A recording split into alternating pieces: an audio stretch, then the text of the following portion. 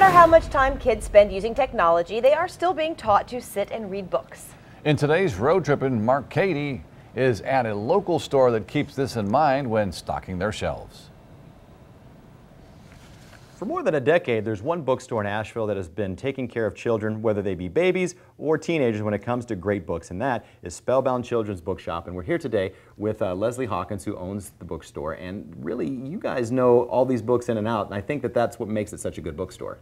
It is. It's the personal attention and the depth of knowledge. We love getting to know our customers and helping them find the perfect book for them. So when it comes to a Book of the Month Club now, I hear that you have a very unique Book of the Month Club in the way you guys do it. Can you explain it? Sure. You can get a subscription for either 6 or 12 months to send to a loved one of any age, anywhere in the country.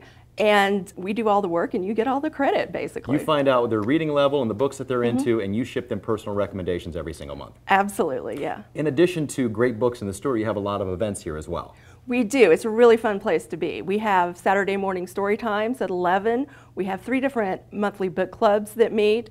We have a series of writing workshops for kids. We have authors coming through doing readings and signings, and sometimes we even have real-life book characters. I hear there's a big one coming in September. There is. One of the biggest book celebrities out there, Curious George, is going to be here on Saturday, September 19th. And he's bringing the man with the yellow hat. He is. So in addition to being a great bookstore and having all these books, being local is a big deal because the money that's spent here stays here, and you guys even give some of that money back. We do. We have been supporting local schools as well as other local nonprofits for many years. Some of the ones we support regularly are the Autism Society of North Carolina, the POP Project, Helpmate, and the Literacy Council of Buncombe County.